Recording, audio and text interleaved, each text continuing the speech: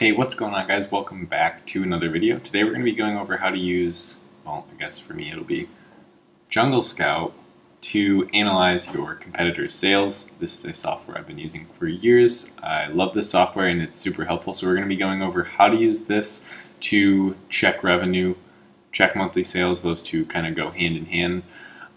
Analyze markets. This will be video part 6 in the free Amazon course. So hopefully you guys enjoy. Let's jump right into it. All right, guys, here we are. So we got Jungle Scout pulled open. We're going to be using our same example product from yesterday. Now there could be a lot of things I don't know about this market. We're strictly using this as an example for the course right now. And going over analyzation will be in a later video, so we'll get into why I would pick something and just what you should be looking out for. But today is going to be strictly about how to use this software and more specifically how to use it to analyze your competitors' sales.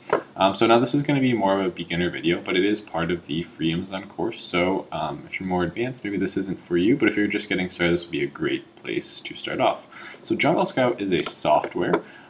You could either get it, there's a couple different versions. It could be anywhere from the range to $30 to $60 per month, and I do have a link down in the description for it. So if you're new here and you haven't gotten Jungle Scout yet, you're thinking about selling on Amazon, it is the oldest and most renowned product research tool. So I would pick that up. That'd be my first recommendation. If you want to follow along, that's definitely going to be something you'll need. The Jungle Scout extension, bang, you can see it right there. So you need to be using Chrome. First of all, I'll just start with the basics, right? So it's a Chrome extension. If you're using Safari or you're using Microsoft Edge, it's not going to load Firefox. None of those will work. You have to use Chrome. So download Google Chrome first. If you haven't already, that's entirely free. Then in the Chrome Web App Store, you're going to go look for Jungle Scout. So we could actually just do that. Chrome Web Store. Cool. And then once you're in here, you would search this. You would get Jungle Scout first, but obviously I don't have to tell you to search Jungle Scout and go get the software. You could go like this, Jungle Scout. And for any reason whatsoever, if you lost the extension or anything, you'll see it's right here, Jungle Scout extension, and I already have it, or else it would say add to Chrome, and I have the Pro one, the light one. I don't even know if you could get that anymore. Cool. So now that you know how to get it, and we know where it is, we're going to click on that. And it's only going to work on Amazon's sales pages. Cool, so now that we've landed on a market, the best place to pull this software up is right when you search the broadest key term. Now what is a broad key term? Broad key terms means the fewest possible words you can use to get to the same market. So for instance, I wouldn't want to type storm glass weather predictor large. See how we're using a 5-word phrase here when it's unnecessary. Yes, it got us here, but could we get to this exact same page with less words? Let's see. If we took off large, does it get us there? Yep, it still gets us there. If we took off predictor, does it get us there? It still gets us there. And then if we took off weather, does it still get us there? Still gets us there. But now if we took off glass, does it get us there? No. So that is the broadest term we can use. And the reason we're using such a broad search term, not broad enough that it doesn't bring us to the right product, but broad enough that it does bring us to the right product, is because if I were to search, storm glass, weather predictor, large, clear thing, and then I pulled up Jungle Scout, I'm going to be seeing different results. The way that Amazon works is that your competitors will be ranking for these key phrases based on how many sales they're getting. So if someone's getting sales from that, maybe they might be the 50th seller here for the broad key term, but they might be showing up first for such a long, those are called long end keywords or long end phrases. So once you have your search term all settled out, a great way you can actually do is use a keyword research tool. Now, if you don't know what I'm talking about yet, don't worry about it, but we'll get into that in the future. You would want to go actually see what the search volume is, and then use the highest searched one that still gets you there. Cool, so now we've gone over that, let's pull up Jungle Scout here.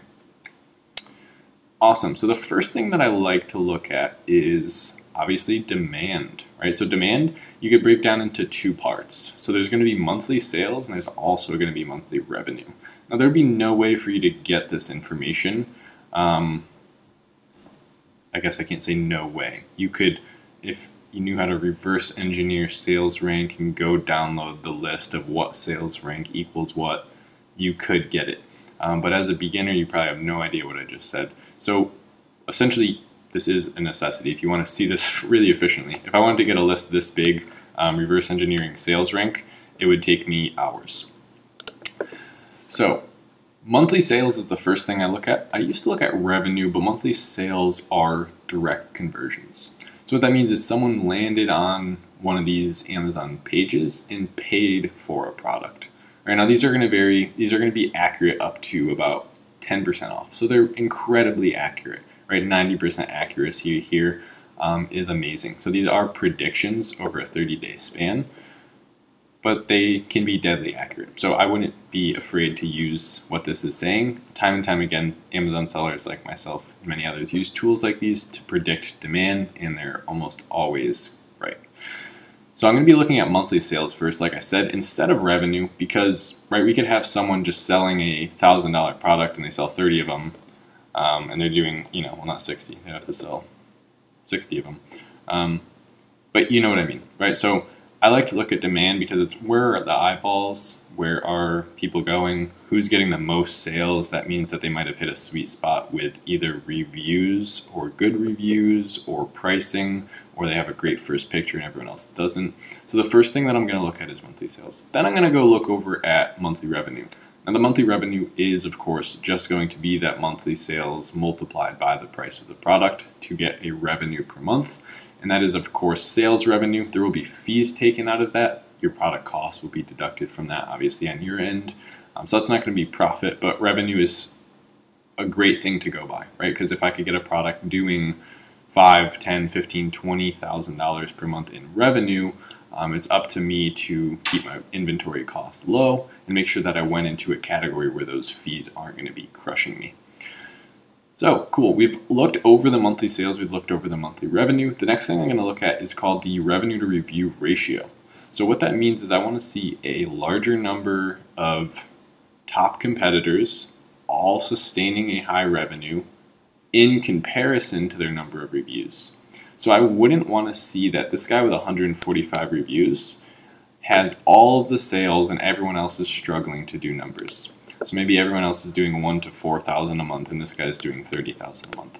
That's never a good thing to see. As soon as you see that, I would maybe study why he's doing so well. But most of that time, that means he's kind of dominating that market, he or she or said business entity. Cool. And then that's kind of obvious. That's how you would judge demand. And then the thing that I'm huge about is looking into, well, what are those reviews saying? Right? So you could stop there, but that's not a huge indicator. Let's look over here and look at the rating. So why is someone with 3.5 stars doing so good? We would have to go find that out. And a lot of times you'll see a rating of 3.5 stars, but they have 4 stars showing. So you want to go read those reviews, figure out what people don't like, and then of course, as we get into further along in this free course, we'll go over differentiation and how to go about using your knowledge of a target audience to your advantage.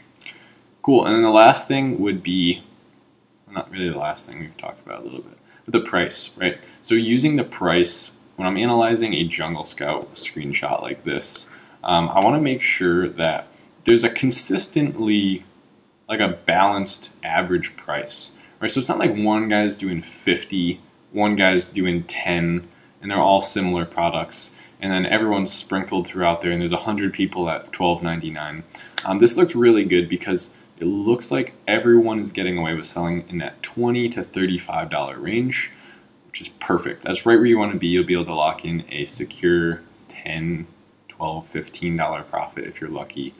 And then you don't have to sell as many units to make as much profit, which is great. It's probably harder to sell, 100 products at a $1 profit per day than it is to sell 10 at a $10 profit or 5 at a $20 profit. So that's something to keep in mind. The pro of going lower in an average price is that generally this is reflective of how much it's going to cost to source. So if I were to come into a market and see that the average prices were, $40 and no one's selling lower than that, I'm starting to think, okay, that must cost $10, $12, $15 to source generally there's going to be 3 to 5x markup on inventory. So if I could, sell it for 20, I'm probably getting that product for $4, $3.50, $4.50, $5.50, right around that range. That ratio holds up pretty well. Cool. So hopefully you guys enjoyed this video. This was part 6 in our ongoing free Amazon FBA course right here on YouTube.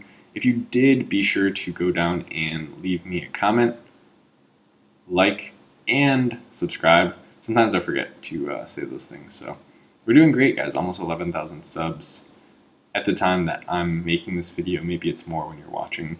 Hopefully not less. But if it is, who cares? I'm going to keep making the videos anyway.